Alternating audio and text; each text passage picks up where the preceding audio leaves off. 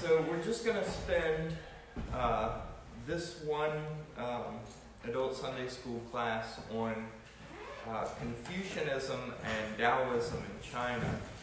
We've talked a lot about Buddhism, and Buddhism, of course, really took root in China. And you'll see on the back of your handout, we've got here this picture that I just pulled from the internet of the Buddha, Siddhartha Gautama, and then we've got Confucius, and then we've got Lao-Tzu, who is the kind of great figure of Taoism. I should say before we get started, y'all have probably heard this story, that when I got to Radford University for undergraduate, I had a roommate in my dorm who had just arrived from China, right? So he was, I think he'd just gotten off the plane like the day before or something like that. And his name was Yijing, and I've told y'all before that for 15 minutes he tried to explain to me how to properly pronounce his name, Yijing, and eventually he said, "Well, just call me Tony." So apparently I wasn't getting the right inflection in my voice when I was saying it. So I'm sure that I'm going to mispronounce these words, and what can you do? But I'll do my best. You won't know. Right. You won't know.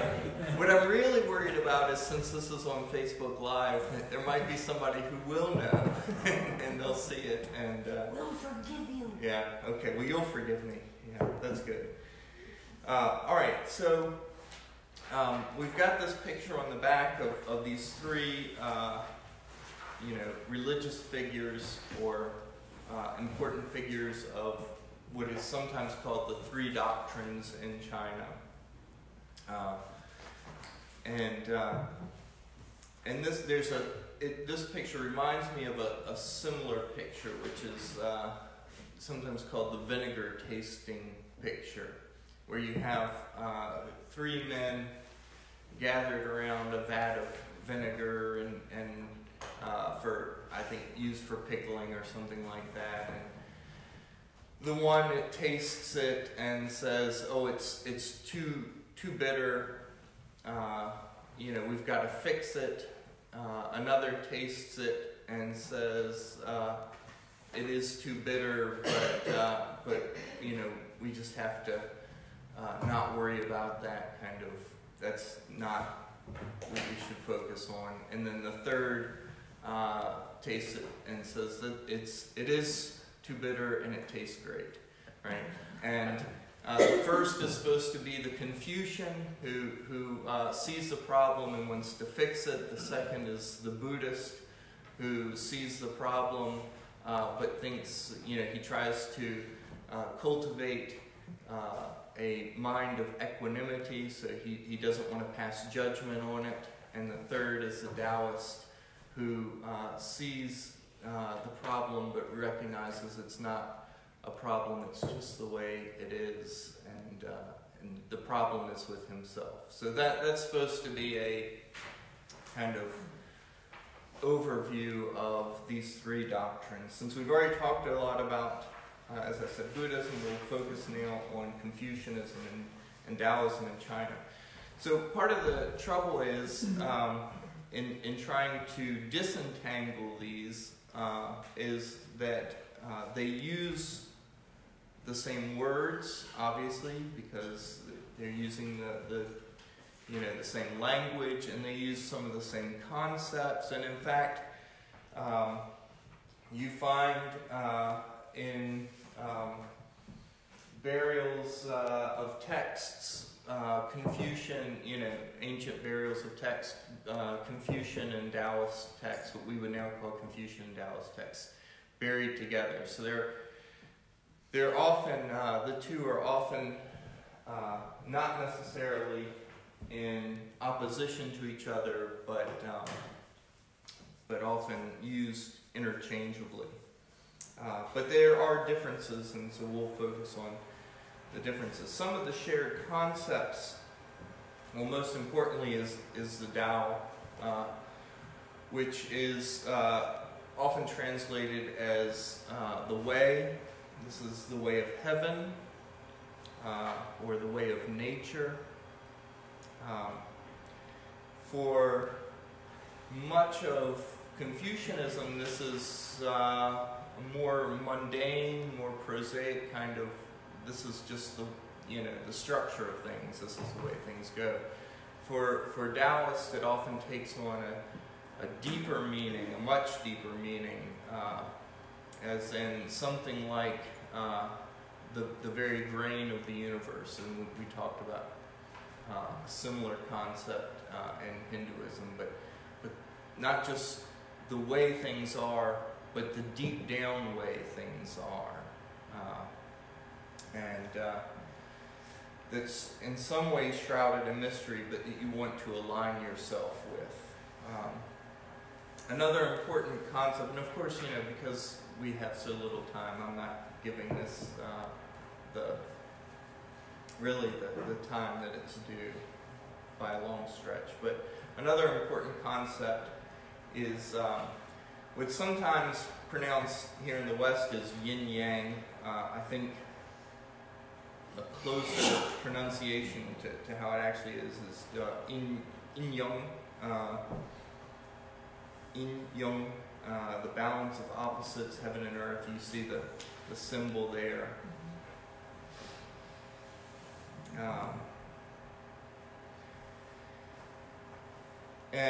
These are not necessarily, even though there are opposites, are again not necessarily opposing but complementary.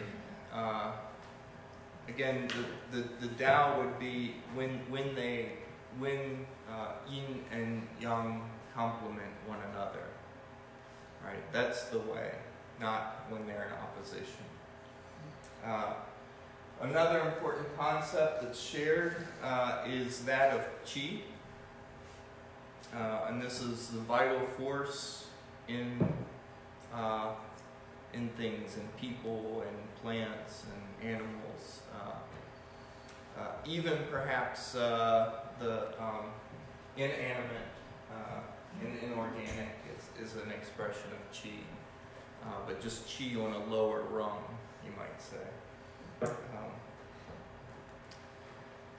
And of course, you might recognize that word from the kind of exercise or martial art known as Tai Chi, right? Which is all about getting your Qi flowing through the meridians of the body. And so you do these things because they're going to help you balance and direct your Qi, these movements, this exercise. And then Chin, which is heart or mind. So of course we typically will set heart and mind in opposition, right? We think of heart as being related to feelings, mind as being related to cold rationality, and these two are, often at odds, especially in pop love songs or poems for us. But Chin is heart and mind together. There's not the opposition. And the final thing, there's actually more that we could talk about, but the final thing we're going to talk about this morning, the Confucianism and Taoism, and really just Chinese culture altogether holds in common, is ancestor veneration. Both your personal family's ancestral line, you want to venerate those who have come before you, your great-grandparents and so on. But also the society's ancestral line, important kings who have come and emperors who have come before. In some of the kind of more mythic stories, these characters who, for example, first, I forget his name, but the great ancestor who first convinced men to come down out of the trees and live on the ground, or the one who, when the great flood came, dug the canals and used the floodwaters to irrigate, and so on. You venerate all of these folks, and the veneration, the rituals of veneration, include things like, sacrifices of food at home altars and at temples for your ancestors. And this is something that Confucians and Taoists, and really just anybody, would do. In the past, I don't think now, but in the past, sacrifices of animals also. So there's a saying in the Analects where one of Confucius's disciples wants to, kind of anticipating maybe the coming of Buddhism, because Confucius lived before Buddhism came to China, but kind of anticipating the coming of Buddhism, one of Confucius's disciples says, well, let's not sacrifice the animal. And Confucius says to him, you love the animal, I love the ritual. Right? So the better thing is to love the ritual, and to sacrifice the animal is an honor, not something bad for the animal. A point where, of course, Buddhism would disagree with Confucianism. Mm-hmm. Don't ask the animal. Don't ask. You think the animal would probably be Buddhist about it? Yeah. So anyway. And there's lots of rituals involving the ancestors, but also involving your living relatives and such, and society.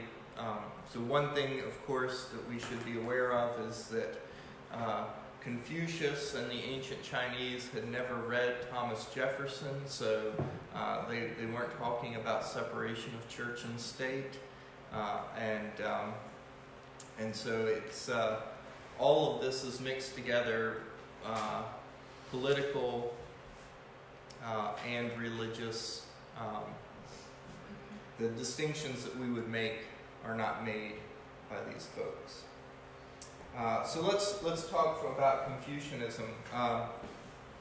Confucius, that's the Latinized form of the name Confuzi, which means Master Kong, and I'm just going to call him Confucius.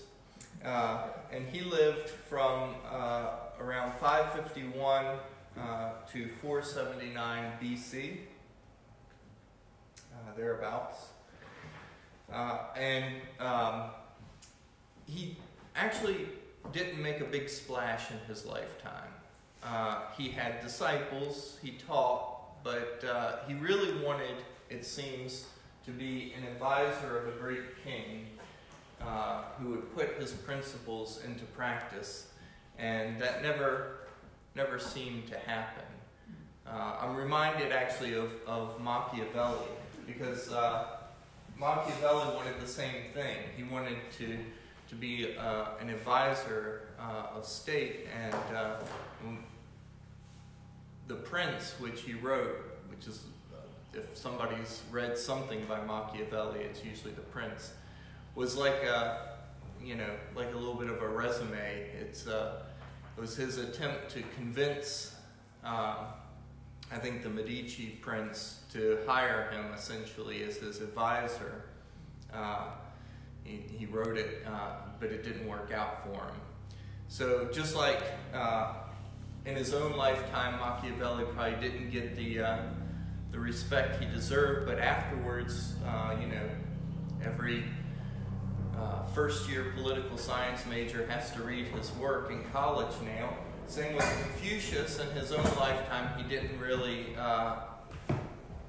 achieve the kind of influence that he hoped to wield, but now, in the centuries and the millennia since then, he has become, you know, way more influential than he probably could have ever expected. I mean, Confucian values are still just baked into Chinese culture.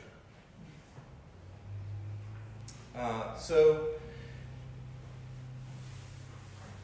there are Confucian scriptures, if we want to call them scriptures. And that's a debate we could have. But there are certain texts that are, in a sense, canonical. Canonical because these are the texts that different Chinese empires and kingdoms have held up as these are the ones that should be read. And we'll just kind of go through there's two sets. The first set is the 5 classics. So this is the traditional set of Confucian scriptures. The Shujing, the Shijing, the Liji, and the Chun, and the Yijing.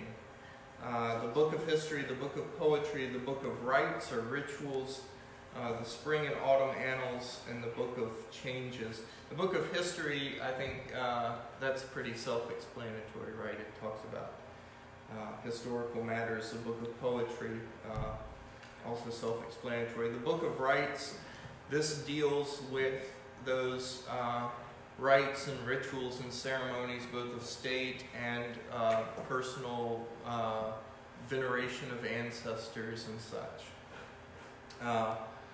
The spring and autumn annals have to do with the seasons of Lu, the province where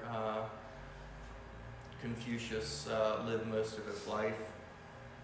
And there was a book of music, but that's been lost.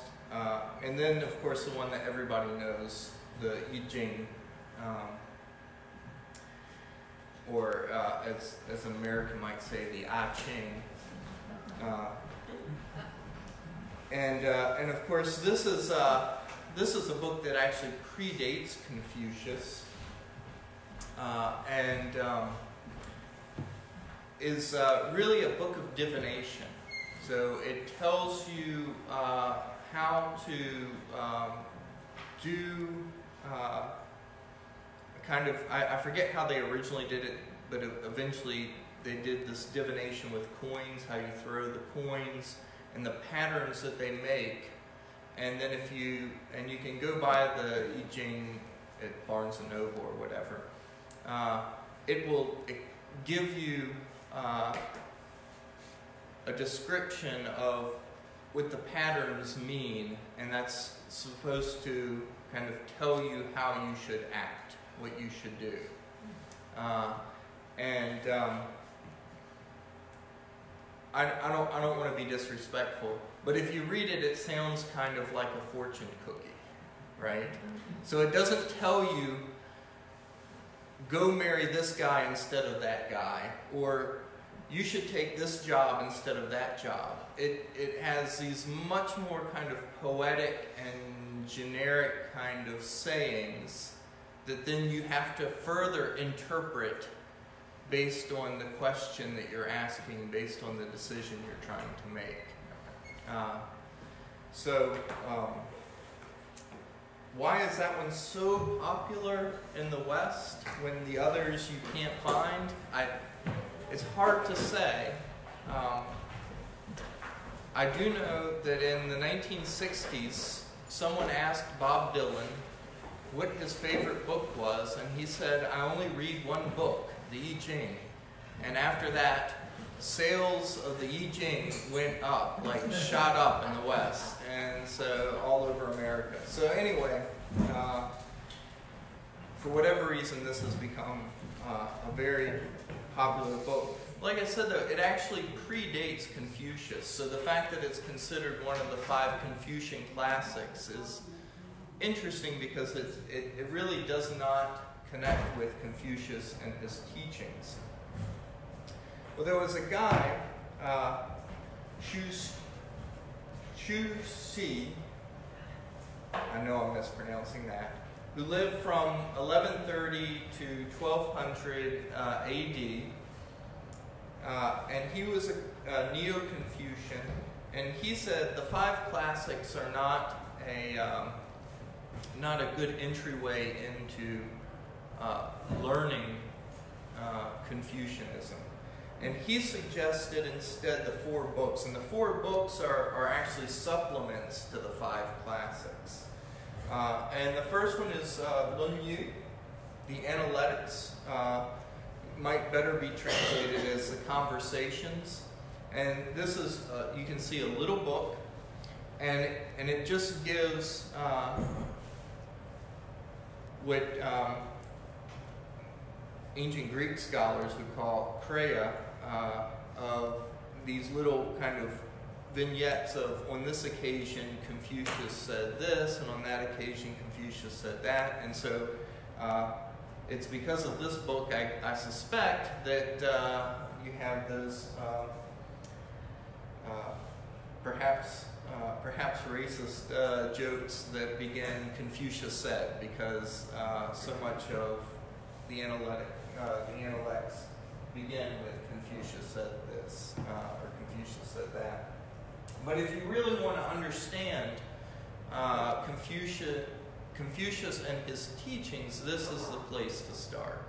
That was Shi's perspective, and I think most people would say he was right about that. This is a good place to really understand Confucius and his teachings.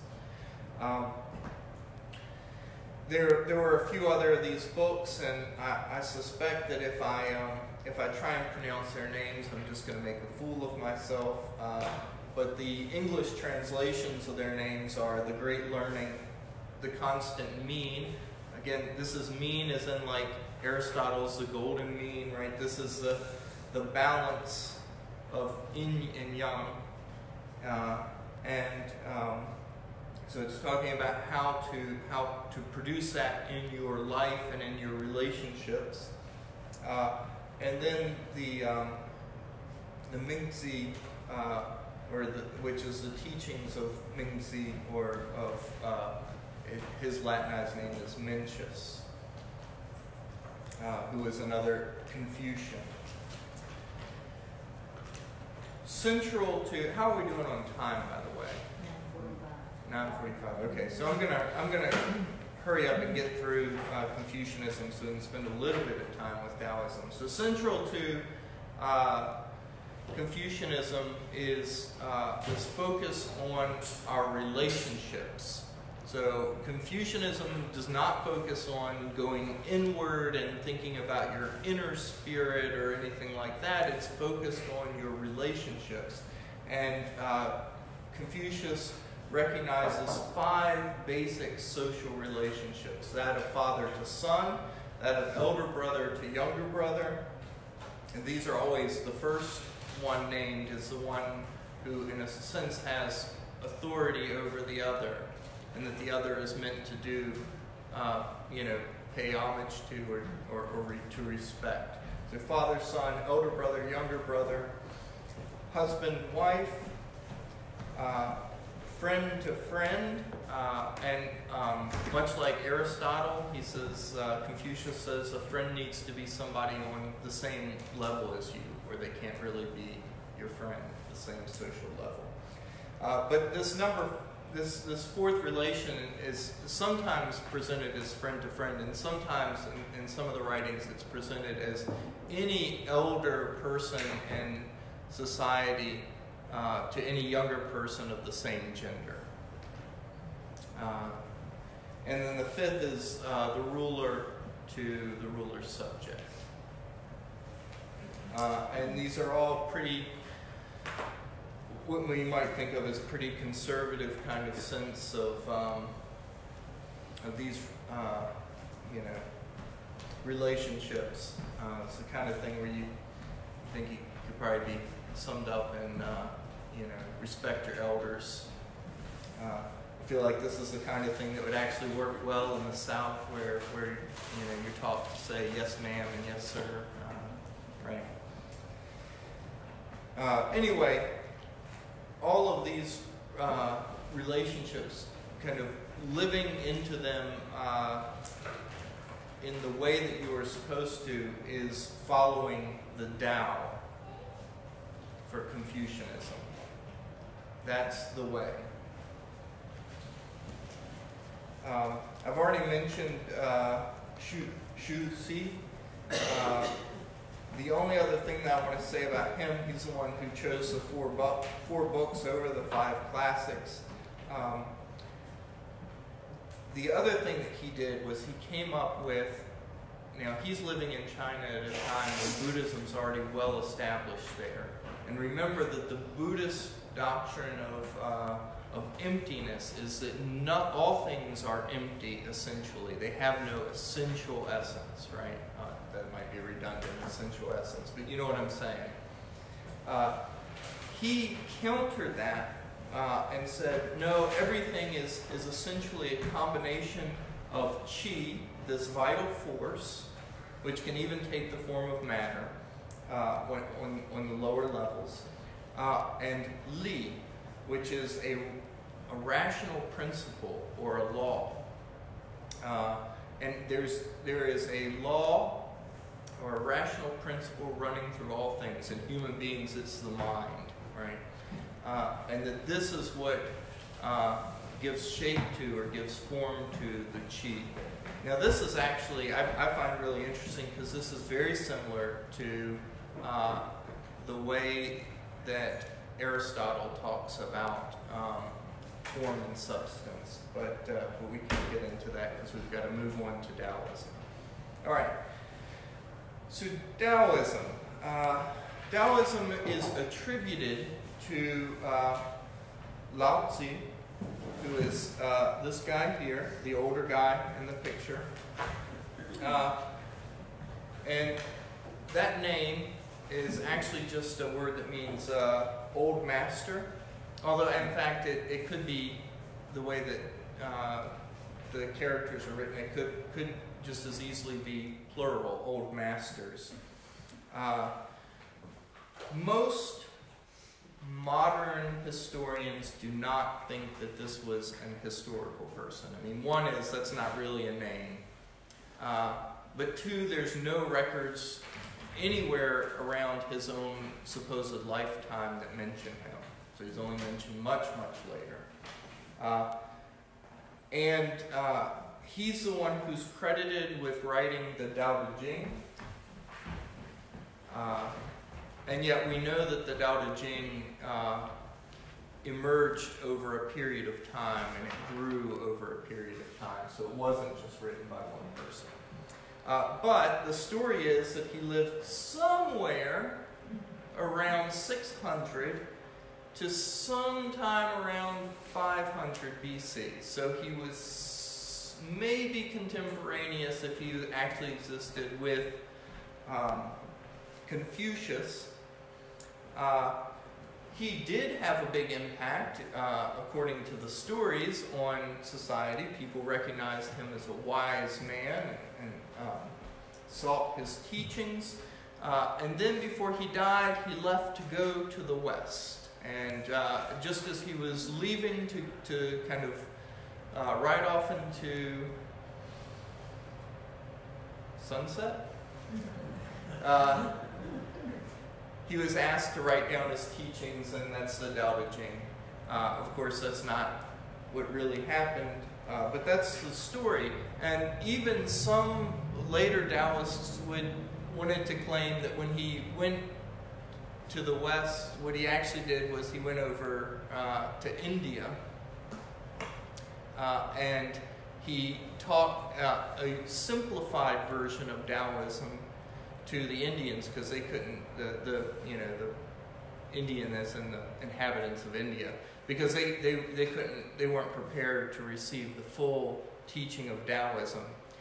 So he taught them a very simplified, watered-down version, and that was Buddhism. So he was actually the Buddha, right?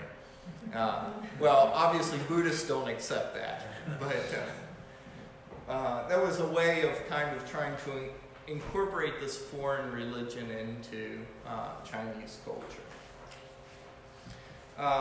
So the Tao Te Ching, which is supposedly written by Liji, is also pretty short and a quick and easy read, though you're not supposed to read it quickly. You're supposed to kind of mull over the text, read it slowly, and read it over and over again.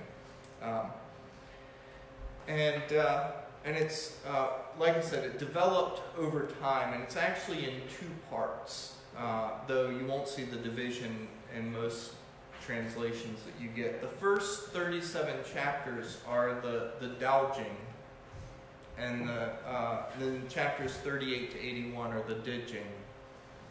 And the Daojing is directed more towards individuals and is about developing your own kind of spirituality and virtue and stuff as an individual.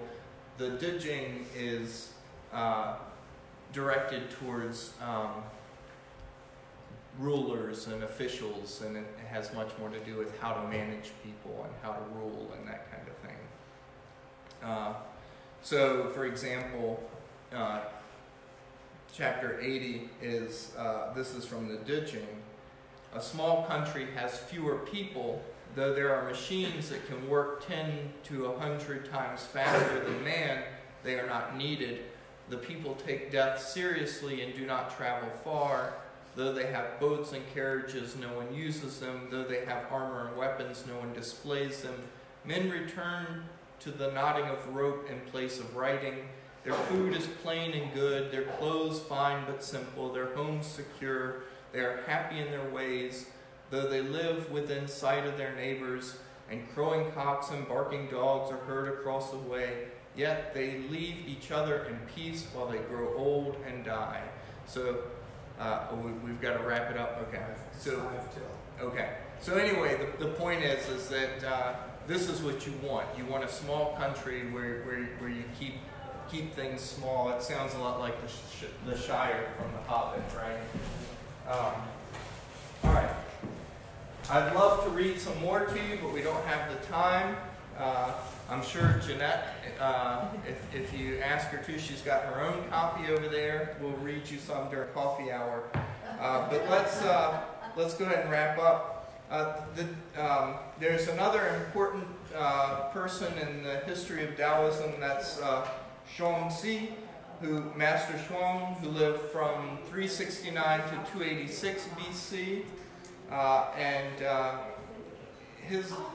There's a book of the same name as him. He only wrote the first 7 chapters. The whole rest of it were added on later.